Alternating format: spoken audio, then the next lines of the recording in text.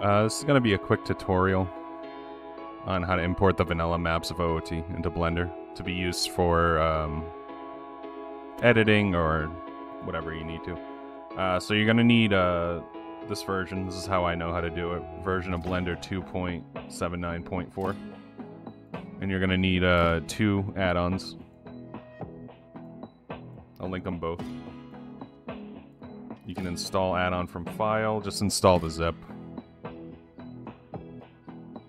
And then you want to make sure this one is selected. Wavefront Obj Format SO. That's the export. And the import is the Zelda 64 importer. You want to make sure that's selected as well. Once you have those selected, you want to go into your Z64 ROM folder. After it's been dumped, go to ROM, Scene, Vanilla. This is all the vanilla scenes that you can import. Copy that root folder. Then we'll go to File, Import, Zelda 64.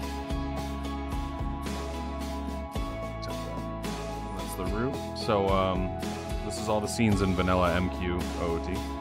You can just pick one that you want to edit. Let's say Kokiri Forest. Right down here. I'll just do room 0. You can do all rooms if you want. If you just left click while holding shift. I'll just do room 0 for now. You want to select use vertex alpha on the bottom left and then import. And then we have Kokiri Forest.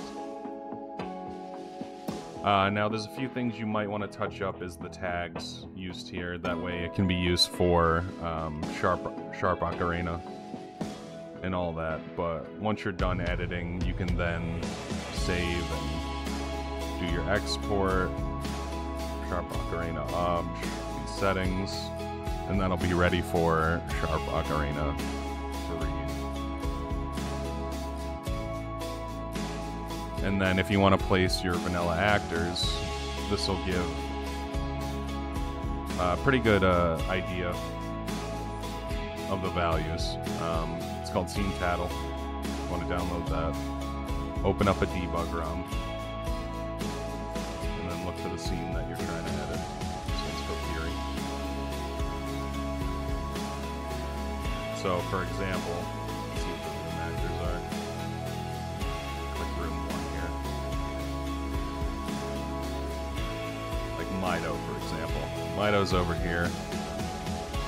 So what you could do is you could copy this actor type and all this information into Sharp Ocarina, and it'll place Mido there. And that's more or less an easy way to start with something vanilla, and then you can adjust it to your liking after that in Sharp Ocarina. Noka has tutorials on that, so you can look at Noka's tutorials. But that's it. That's how you import vanilla maps